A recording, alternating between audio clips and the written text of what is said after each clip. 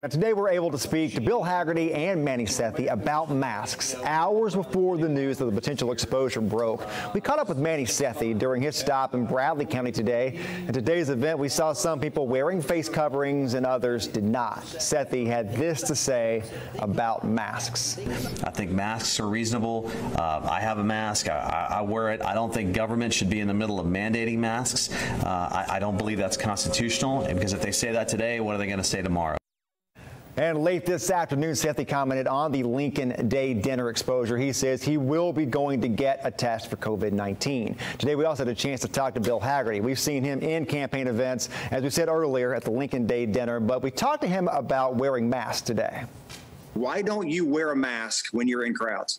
Josh, this is every person's individual decision. I trust Tennesseans to make the right decision for themselves. I trust Tennessee businesses to make the right rules for their business.